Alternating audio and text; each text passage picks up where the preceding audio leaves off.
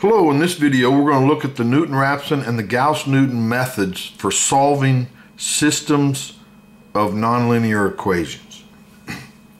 In this first video we're really going to look at the background needed for part 2, and that is finding tangent planes, or in the univariate case a tangent line, to surfaces, because in the Newton-Raphson and the Gauss-Newton methods the approach is it's an iterative process. You find a point and then geographically you're taking intersections of objects and finding the next point and then putting that point back in, and etc.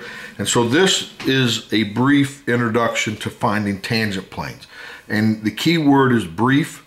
And if you need more on this, I think it's in most calculus books. The background is, we're going to look at tangent planes. So in the univariate case, we have some function, and we have a known point, and we can plug it into f, but we want to find the tangent line to this point. And we know that that is the first derivative evaluated at this point. And so if we use the point slope formula, then it's this. So this is the known point, right? And this is a known point. And then you plug it in. This is the slope. And you can actually solve this. So if we take this to the other side and then switch them, we get this. And then if we multiply this in, then it comes down to this. And I'm writing it in this fashion because in higher dimensions, this is what it's going to look like. And this is the line for this. And what if we were to, to find that point, the y equals 0? Well, we'd plug in 0 here, and then we could back solve for this value here, which would be this point here. Now in the bivariate case, we have this. So we have some surface, 3D surface, and then we have a point in the x1, x2 plane, and it can be evaluated the function, and then we get some y value. But then if we bump a plane up to it, and where it only touches, so it's a tangent plane, and then if you project that down into the x1, x2 space, it will intersect it in a line.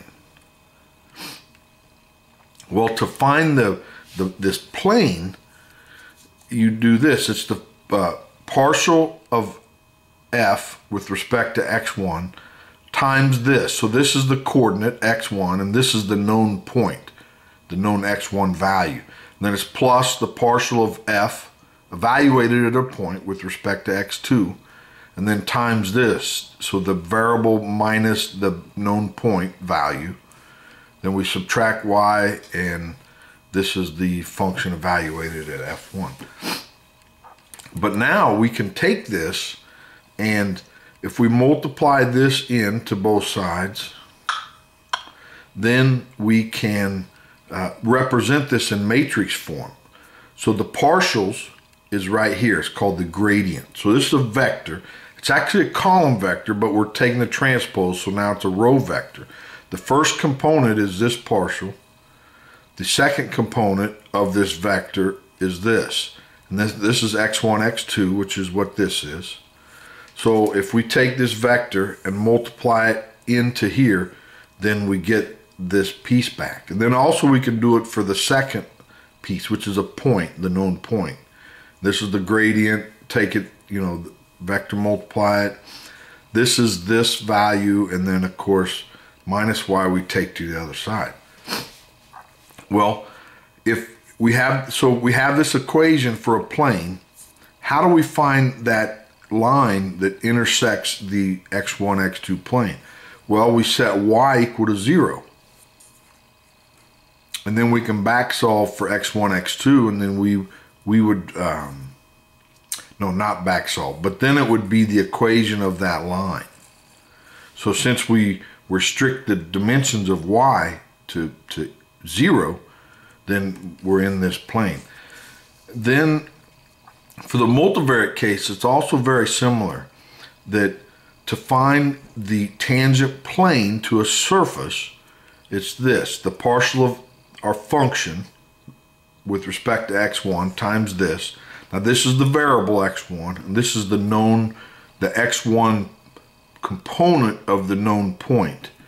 And then the partial of f with respect to oh, and this is evaluated at our known point. That's what that means. And then times this, and that's the known point, that's the variable. Then you can put this in vector notation, where this is the gradient, and this is x1, x2 through xk. So this is a k by 1 vector, and with the transpose, it's a 1 by k vector. So that multiplies up and you get this back. And the same here. Now, the reason that this piece is so important when we look at the Newton-Raphson and the Gauss-Newton methods, it's an iterative process. So we're going to repeatedly find this tangent plane or tangent line in the univariate case. Solve it for the intercept, come down, solve it, and that's the way we're going to do this. And here we'll have two equations, two unknowns, so we'll have two surfaces, two tangent planes that intersect the x1, x2 axis. Remember, but when it intersects the x1, x2 axis, it's a line.